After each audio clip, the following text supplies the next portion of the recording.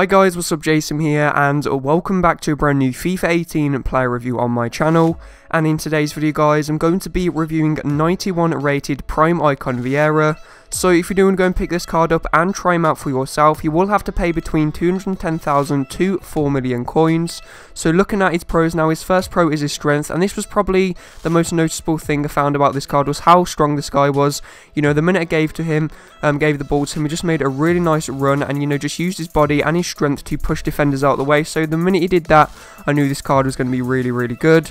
So as you can see here, we used to go on loads of these runs where I just get the ball, I do a few drag backs. He only has the 3-star skill move, so you can't really perform, you know, the Ronaldo chops, the spins or the Giovenco spins, but I could do a few, you know, ball rolls, roulettes, drag backs and other skill moves like this. So as you can see, he's just so strong and he's so powerful, and you know, he's pretty pacey as well. So when you put those two things together, you know, you've just got an absolute beast. So this guy also has really, really good passing, especially long range passing. I found it to be insane. You will see he's got quite a few assists as well. I think he got around 2 assists in 4 matches, what is pretty decent for a centre mid.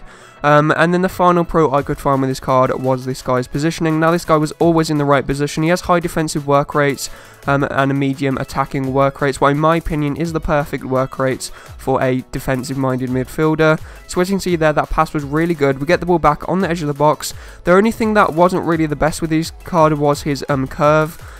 His normal long shots were really good, but his curve was really, really bad. I think it was around the 60s. I remember when I was throwing goal and I decided to take a finesse shot and it went miles wide, so I wouldn't really recommend taking the finesse shot with this guy. Always go with the low driven power shot or with the long shot. So again, we get the ball here with Vieira, and this is what I found that he was really good at, as well as being really good, you know, defensively, was just picking the ball up and just running at players, using his pace and his strength there, and a few skill moves. So do a nice heel to heel there.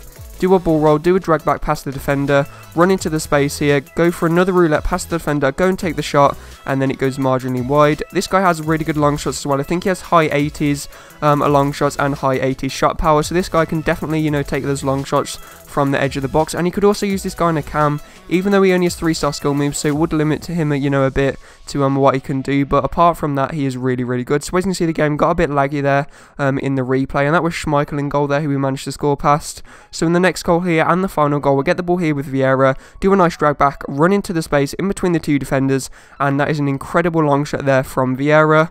So guys, this has been the player review. If you have enjoyed it, don't forget to leave a like and subscribe to my channel. Thanks for watching, and see you next time.